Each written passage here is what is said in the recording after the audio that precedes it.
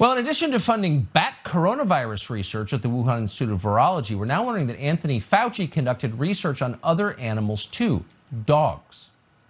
Not just to study them, but to kill them.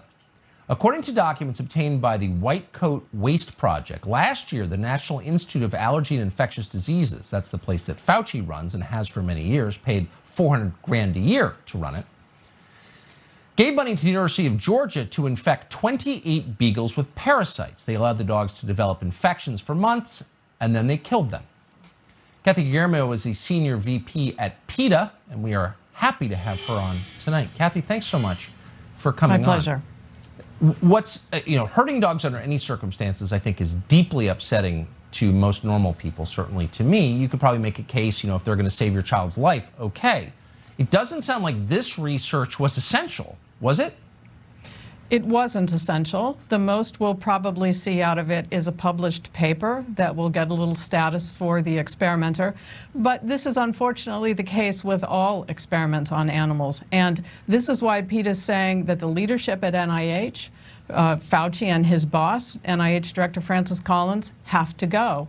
They continue to back this failed paradigm of animal experiments, and we know that the 60,000 dogs who are in laboratories now and the 110 million animals who will die by the end of this year in laboratories will fail to lead to anything to help humans 90% of the time.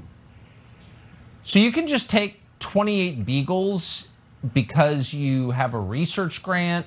You don't have to prove that their deaths are necessary or going to improve human life dramatically. You just, because you have the grant, you just get to kill the beagles? That's exactly what's going on. NIH has a budget of $40 billion, and about half of that is going to animal experiments, even though we know, and NIH has published itself, that 95% of new medications and new vaccines that were developed using animals fail in humans. So why are we throwing half of this budget away on animal experiments? There are better ways to do it. PETA's got a plan. We call it the Research Modernization Deal. And it's a very common sense, straightforward way to get us out of this quagmire that has been in place for the last 70 years that NIH continues to support.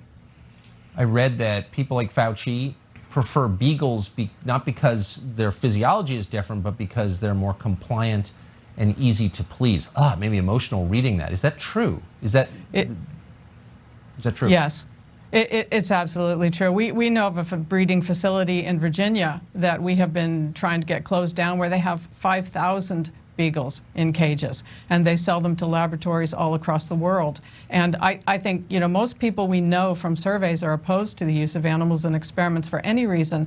But if everybody knew that they're an utter failure, and that while we wait for cures for Alzheimer's disease and Parkinson's disease and a plethora of other diseases, we're not spending our research dollars where they belong. And the 60,000 dogs in the laboratories in this country right at this moment are not going to lead to cures for human beings.